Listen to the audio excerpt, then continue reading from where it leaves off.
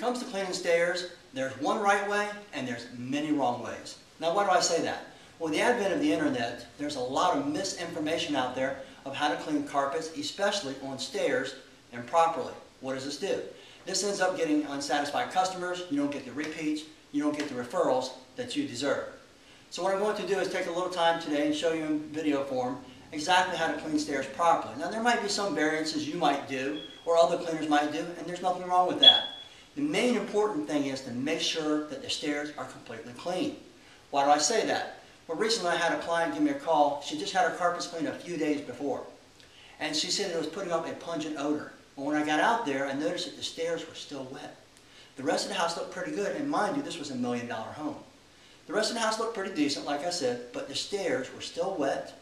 They put off a bad smell, and they were very dull looking. This was not a positive moment of truth.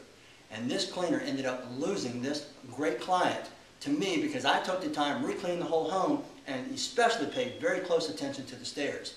Let me show you how I cleaned those stairs and made that customer happy. Okay, to get started, the first thing I do is I take the time and I pre-vac the stairs.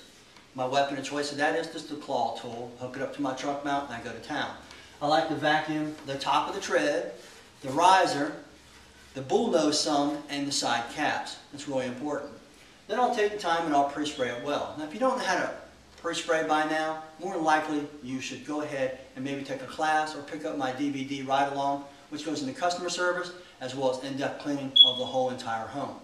Alright, now you go ahead and pre-spray and pay special attention to your edges because you know your edges many times have the filtration lines from the dust from your heating and air conditioning system that builds up and gives it an unsightly look. And what I'll do is keep some filtration line remover on the truck and also keep a tampon brush. And what I'll do is after I put it along the edges, I'll take and rub it in real good. It's very important to pre-agitate any carpets or any furniture that you clean.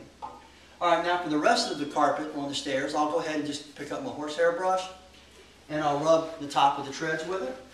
I'll pay special attention to the bullnose, really important. Those really get skipped and get cleaned improperly many times. And then I'll hit the risers also, and I'll go ahead and hit the side caps if there are any inside the home. Alright, now what I'm going to do is going to show you all the wrong ways to clean, which is only a few of them. I'm going to show you how to clean them wrong, and then I'm going to show you how to clean it right. So take a look.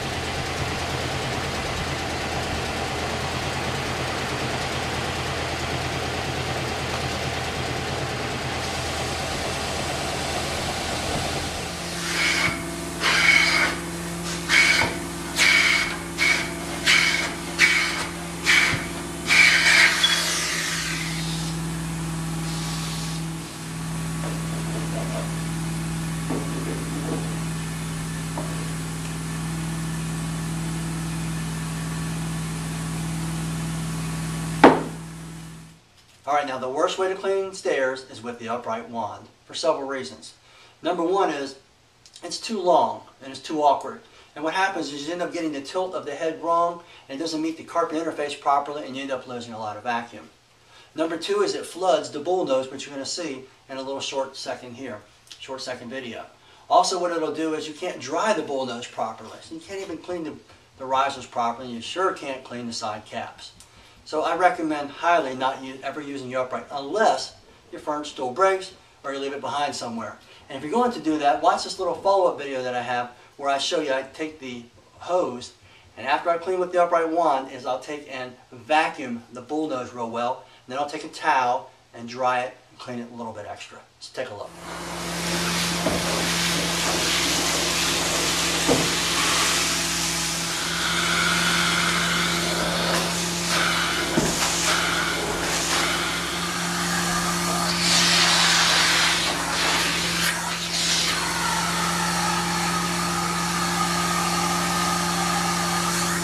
There's a lot of dirt left. You want to leave that behind because those risers will look terrible on the tops of it where the bullnose is after a couple of days. It might look all right when you first clean it. Come back like a week or two later, and you'll see them all browned out and look horrible. The customer sees that every time she walks up the stairs. That's not what you want her to see. You want her to see bright, shiny stairs. You want to rinse them well. Now, let's take a look at a second wrong way to clean stairs. Now here we have a tool that's actually made for stairs. The problem is it's too long. And what do I mean by that? Well, you run the same problem as you run into with the upright. You really can't clean the bullnose properly. Maybe you'll clean it a little bit better than with the upright, but you can't vacuum it as well. So if you're going to use a long one, use the same method I just showed you by taking the hose in, going along the bullnose, and then towel it. This is a lot of extra work. That's why I have a tool of preference, which I'm going to show you after this. We'll take a look how this one works. Notice how you have to plug it over the edge. Let's face it, the edge is where it's dirty. Now granted, it takes a lot of pressure off your back. And I know that's important for a lot of people. But look, I'm 52 years old. If I can use a short tool, which is harder on the back, so can you. Same problem here again, turning it upside down. That's why I'm not crazy about swivel units either. But you can do a better job than you can with the upright. No doubt. But still, I'm missing this bullnose. Really important to make sure you take care of that. I can try to cup the wand like I'm going to do this. My tool of choice, but watch what happens. I can't get my fingers across the whole cupping action. Finally, here's my tool of choice. It's a 6-inch stair tool with a front lip glide on it to help remove the front easel across. This little unit has a ton of vacuum. So it really sticks to the carpet, it's really hard on your back, especially towards the end of the day. I found the lip in the front works perfectly, made a tough line. Now I'm going to go ahead and demonstrate exactly how this unit is used. So take a close look.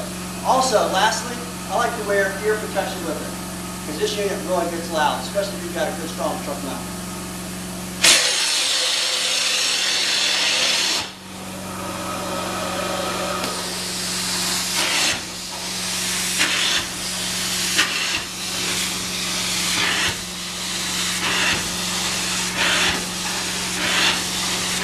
I'm going to go ahead and change angles and show you how I utilize the 2 clean, 2 dry method, just like I do throughout the rest of the house. And I'll go ahead and mist the riser and then I'll dry it. Now, if the riser is very soiled, I'll go ahead and clean that in the same manner also. And I'm always paying very special close attention to the bullnose. It's really important. Get that clean as possible. The last thing you want to do is the stairs really look great and then the bullnose looks terrible a couple of days later because you didn't get it clean and dry as possible. Now, when I go to vacuum the bullnose, what I'll do is I'll take my finger and put it halfway across the lip to dry it, just like that. That makes a big difference because if you just put it on the edge of the stair like this and try to dry it, you're not going to dry that stair properly. You're hardly getting any vacuum whatsoever, and you're going to have the same problems I mentioned earlier. Now, I do like to use the high flow jet. I think that's really important. I like to really flush that soil out of there. Stairs are very concentrated traffic patterns, and they catch a lot of dirt as you walk up and down. All right, now go ahead and take a look.